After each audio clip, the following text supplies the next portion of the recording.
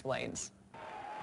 Companies pay millions to advertise on athletes, so some college players thought, why not send out our own message? They grabbed Sharpies Saturday and scribbled this on their armbands, towels, and athletic tape. The letters APU, All Players United. 28 college football athletes from at least 3 major Division I teams staged a polite, unauthorized protest for NCAA reform. Players really wanted to find a way to be more visible and vocal and to show unity. Ramogi Huma, a former UCLA linebacker and voice for reform, said it was the athletes' idea. Money's going to go to the places it always goes, and we're talking about salaries for coaches, athletic directors, conference commissioners, NCAA headquarters, luxury boxes in the stadiums, but they're not being directed to take care of players' medical expenses, to invest in concussion research, brain trauma research to help protect the players that are generating the money, and even education. We hear all the time the argument that college athletes should be paid since so many others cash in on what they do.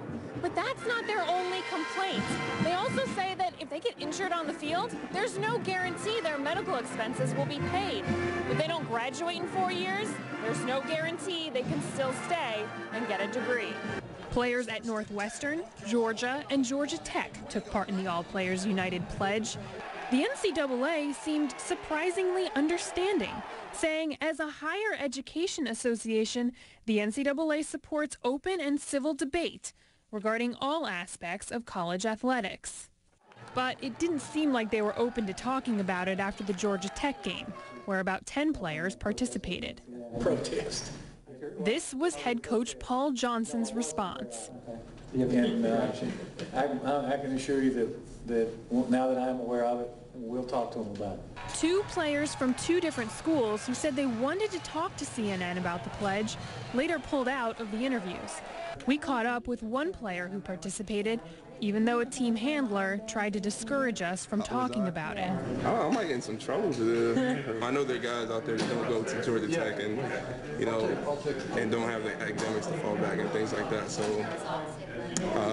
just looking out for everybody. Huma later told CNN that as far as he knows, no players have been disciplined for participating. So on the field, she's here in the studio, Sarah Ganem. So what is this about? Is this about being paid, or this is about something else? Well, it's partly about that, but every person I've talked to who is an advocate for NCAA reform has told me their #1 concern is concussions and #2, education. And the two play into each other because if a player is injured on the field and thinks they might lose their scholarship, they're less likely to report. It's something that Pennsylvania Congressman Charlie Dent and I have talked about a lot because he introduced legislation earlier this summer that would call for a total and complete NCAA overhaul and reform. He says, this is a problem if these players don't report this because they think that they might not be able to finish and get their degree. He actually wants to have congressional hearings on it. What are the universities saying? The universities all aren't commenting today. However, I can tell you that the person who organized this told me that none of the players have gotten in any kind of trouble or been reprimanded for it, but the universities are not talking about it. Okay. Sarah Ganem, thank you very much.